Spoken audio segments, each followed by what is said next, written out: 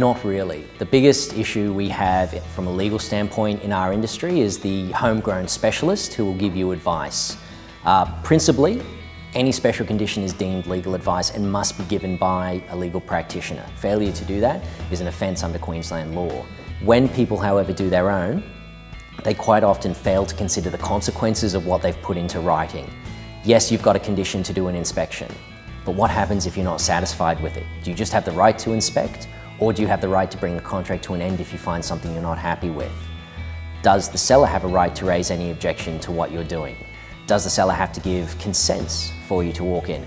And what happens if you've asked for something that's not uniquely in the seller's ability to give and it can't be provided? Can you walk away?